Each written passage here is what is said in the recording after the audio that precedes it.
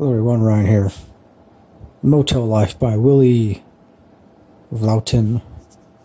Or Vlautin.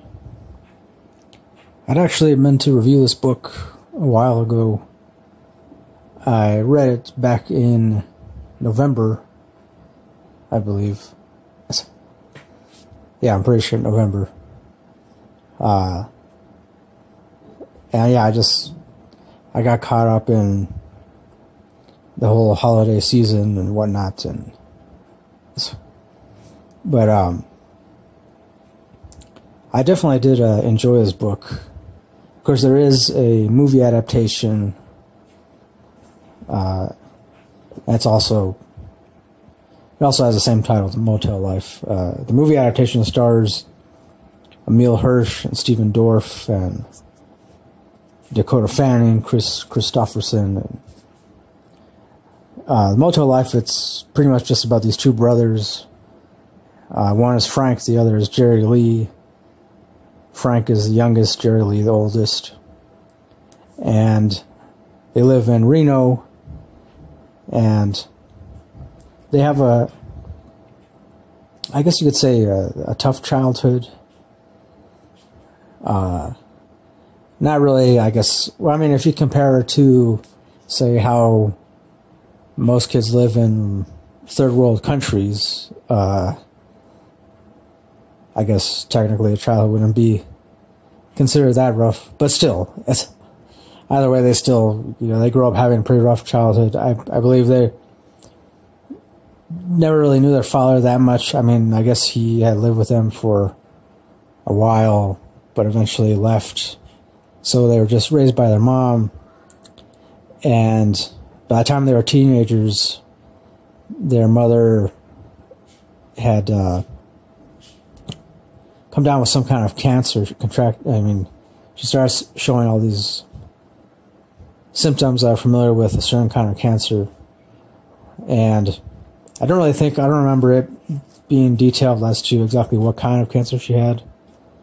Or maybe I just forgot that part. But, so their mom gets cancer, and then eventually she dies, and they, I guess, kind of like have a very quiet funeral for her, so as not to draw attention to them because of the fact that they were still underage and they didn't want to be broken up by any kind of, child protective service. And they also, they didn't want to be put in foster care. So they ended up pretty much dropping out of high school, getting terrible paying jobs. And at the same time, around the same time, it's when they both, I guess, became prolific artists, creative types. By which I just mean that, because also too much of the book, it's filled with a lot of stories that Frank tells Jerry Lee, and he makes up all these really interesting stories just kind of on the spot, and so I that's definitely one of the aspects I like about this novel. There's a lot of stories within stories, and also too, I guess he mostly tells these stories to Jerry Lee because in order to calm him down or just get him to get his mind off certain things. Because at some point, I think, pretty much in the beginning of the novel, I don't know why I didn't say this to begin with.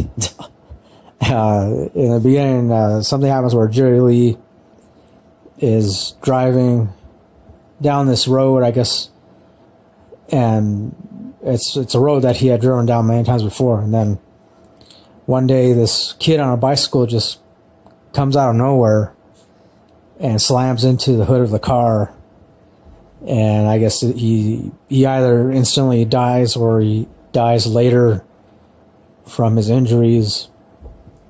And of course, Jerry Lee, he freaks out and he left the scene.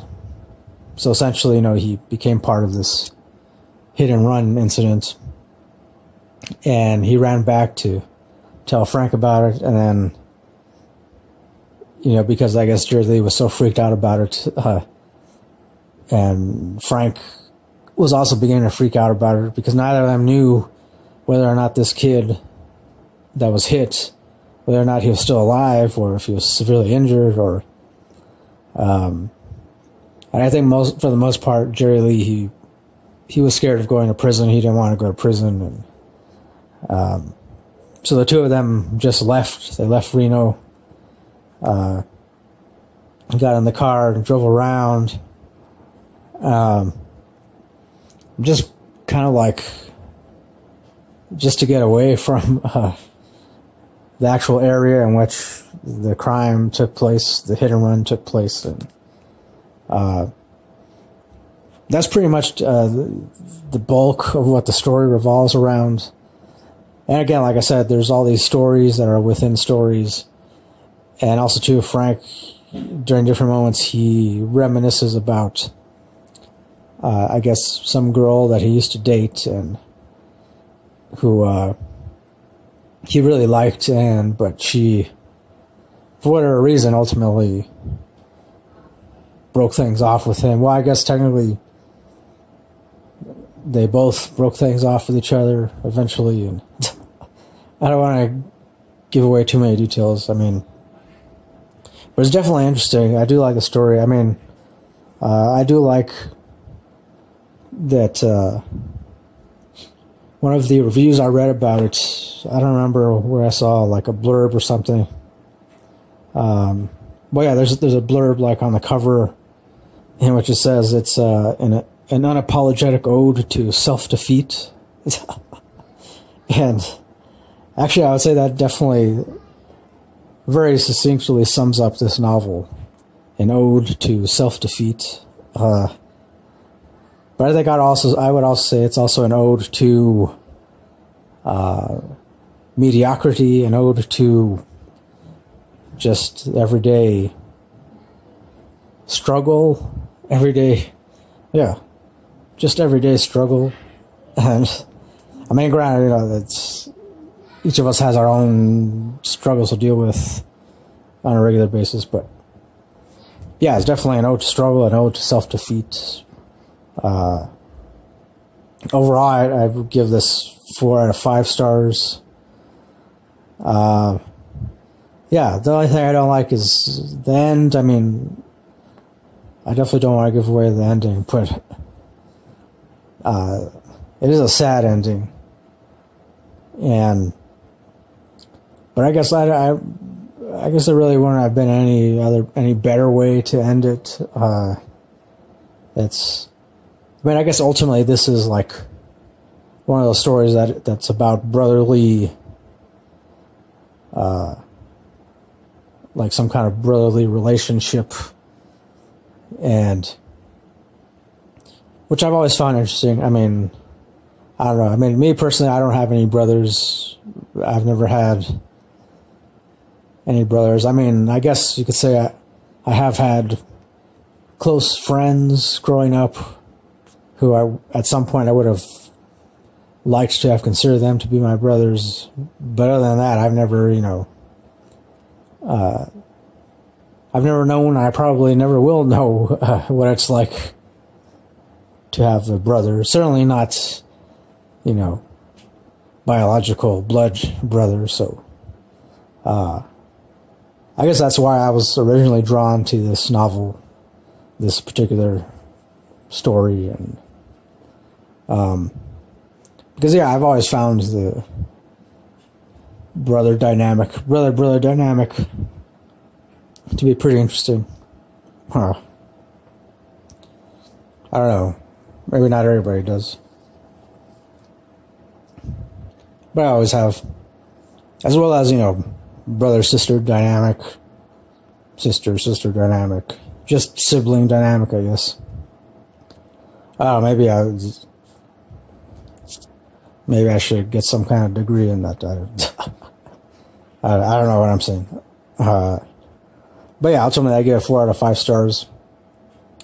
And I did also recently rewatch the movie adaptation, so I am going to do some kind of review of that and compare the two.